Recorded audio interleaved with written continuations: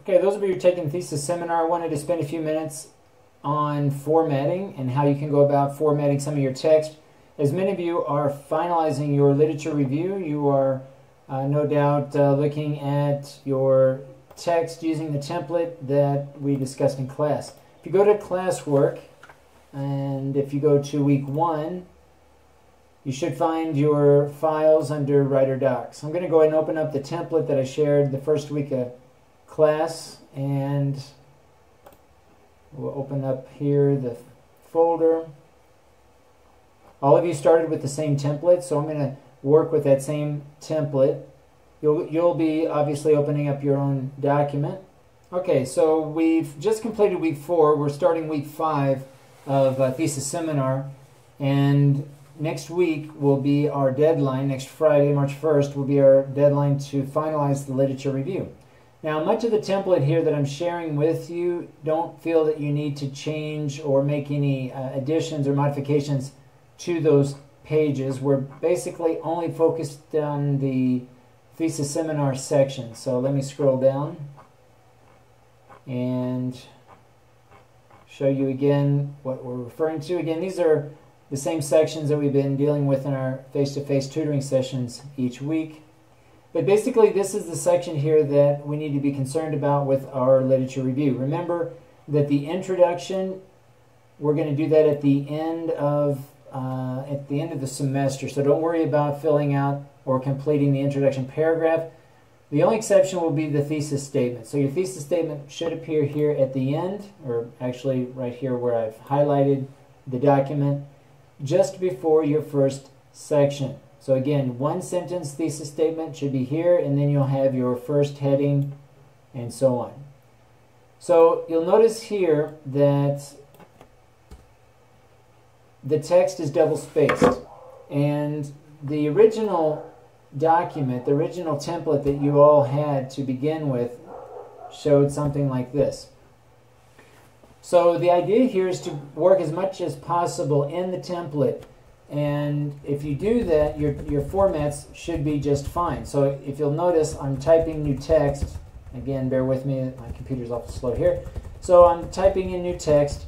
Notice that my text already is Times New Roman font size 12, and the color of the text is black. So this is by default. This is how your text should look. And here, this is not the best example here. Again, I'm just trying to put some arbitrary text here. So let me...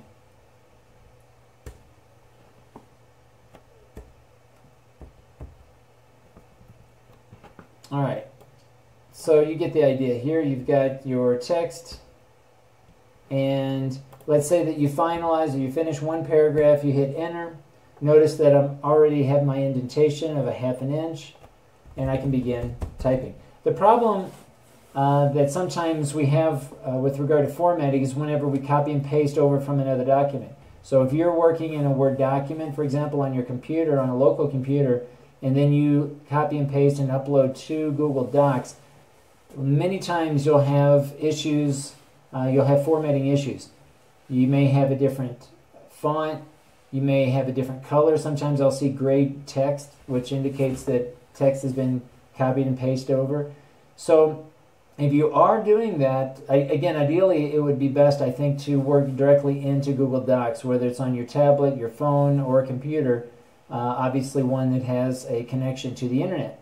But if that is a challenge, if having access to the internet is an issue, that's fine. You can work on a local document or a Word document even, but just be aware that when you copy and paste it up to this document, this Google Docs, that you may have to go back and check the formatting. Now, another thing I want to draw your attention to here is the spacing between the paragraphs. So let me continue with my example in the second paragraph in this first section. And we'll wait. We'll wait. We'll wait. Eventually, it's going to appear. Okay, so I've got my second paragraph. Okay, and just imagine several lines here in the second paragraph. but this is what I'd like for you to notice here is the spacing between paragraphs. This is equal spacing between paragraphs. Notice the spacing between the first heading and the first paragraph, also equal spacing. So this is what we need to be careful about, especially when we're copying and pasting. If you're just working in the document, in Google Docs, you don't have to change anything. By default, it should be just fine. But here, if you go to spacing, this is what you need to check. Sometimes, in fact, if you're working in Word, I can guarantee that by default, Word also automatically adds space between paragraphs, which would look something like this. And so if this is the case, you need to make sure that you go into line spacing and remove any extra space between paragraphs so that, again, you have equal spacing between headings and paragraphs and between the paragraphs themselves.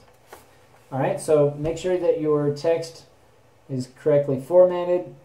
Make sure that your headings, level 2 headings, which should divide up your main sections of your literature review into 2 to 4 sections, is on its own line. It's in bold. Main words are capitalized. Okay, so this is level 2, this is level 2, this is level 2. Some of you have only 2 sections in your literature review. In those cases, you might find it necessary, in fact, probably will find it necessary to have a level 3 heading. A level 3 heading is part of the paragraph, so notice that this is indented into the paragraph. It actually begins the paragraph. It's in bold. Only the first word is capitalized, and it ends in a period. Your next text here, the next thing you'll have right after the heading within the same paragraph is your topic sentence. So your topic sentence will go here, and you'll continue writing out your paragraph as normal, following the meal plan.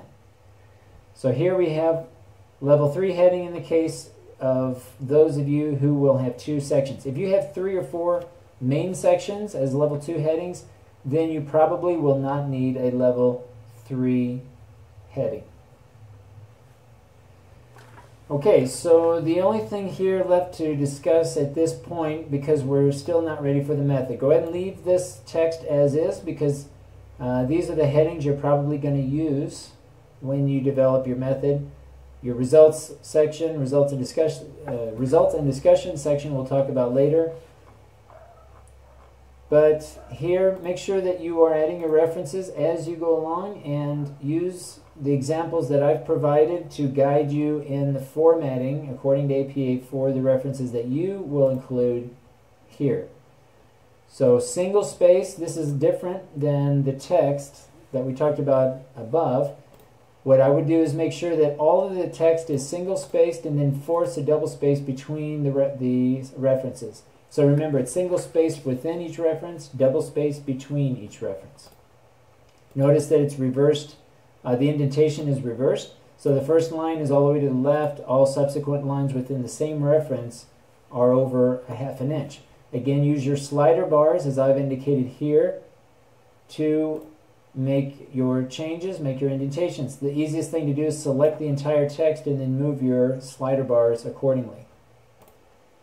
Be very careful in the formatting of your references. Watch for capitalization, indentation, and also italics. Spacing as well, punctuation, commas.